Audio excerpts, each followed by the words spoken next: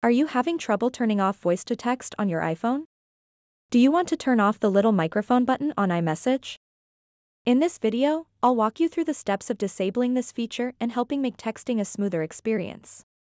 So make sure to watch this video until the very end to understand the tutorial properly. To get started, open up the Settings app on your iPhone, then scroll down a bit and tap General.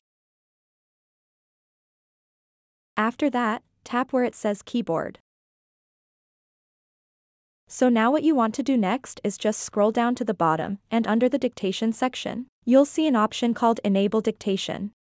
If you have this turned on, simply toggle it off.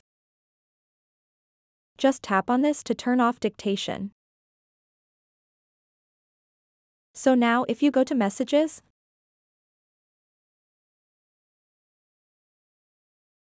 that little microphone icon at the bottom right is not there anymore. So that wraps up this tutorial. If you have any questions about this whole process, please let me know in the comments section below. And if this video helped you out, please give it a big thumbs up and subscribe to this channel for more tutorial videos like this one. Thank you so much for watching and have a good day.